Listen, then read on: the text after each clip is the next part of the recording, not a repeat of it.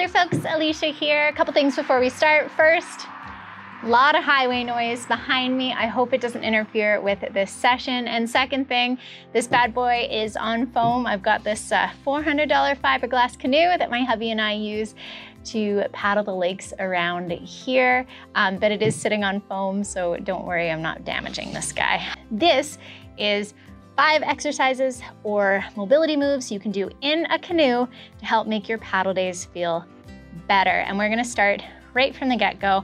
I would encourage you to take a break and do these once an hour when you're paddling. They're gonna prolong how long you can paddle per day, and they're gonna make you feel really good when you get off the water at night. As always, if one of these doesn't work for you, replace it with a different exercise and only do it to the extent that you can comfortably. With that out of the way, let's get started. The first move I love doing is a gunnel grab and lean. Let your partner know that you're doing this because it might shift the canoe slightly. You want to shift your hips to one side of your canoe and reach towards the gunnels on the other side.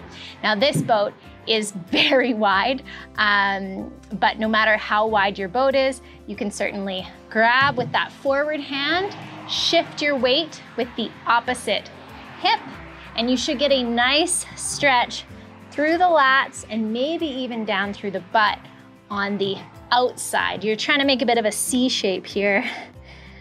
And you can breathe through this for a few breaths. And of course, do it on both sides.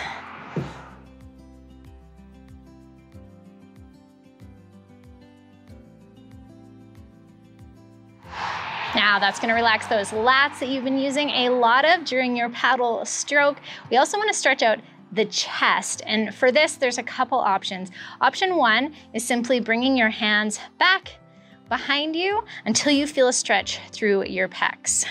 And you kind of wanna bring your ribs down, crunch your core so that you are hitting this area. The second thing you can do is use that paddle you have, take your hands nice and wide and go up overhead until you start to feel a stretch. Now, a lot of people might crunch their shoulders up, scrunch them up to try and get all the way around. I would recommend instead that you keep your shoulders down away from your ears and then come up until you start to feel a gentle stretch across the pecs. Again, remember to keep the ribs down.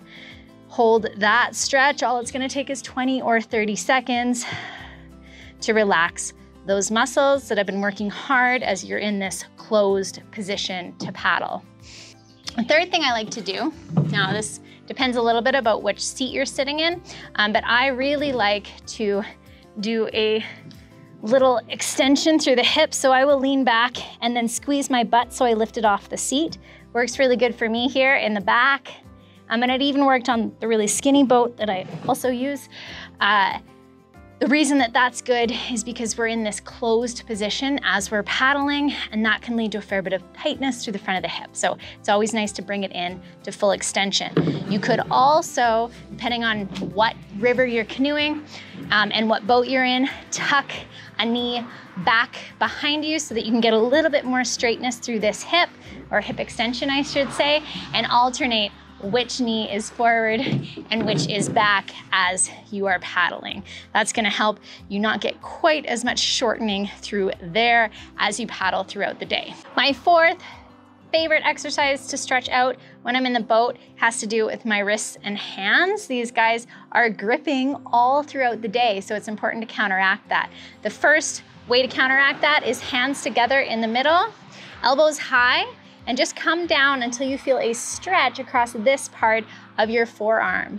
It's a really nice break, and sometimes I will even rotate those hands a little bit just to get to a spot where I have a nice deep stretch, and I'm just gonna hang out there for a few minutes. Not for a few minutes, I'm gonna hang out there for about 30 seconds at a time. If I'm very flexible, I can also push through one hand just to intensify the stretch on this side, and then take a turn pushing through this hand to intensify the stretch the other direction. And then finally, we're also talking about another grip exercise here. I like to take my fingers back, and I find that that just does a nice stretch across the hands. These little muscles are working a lot as we're paddling, so it's good to show them some love.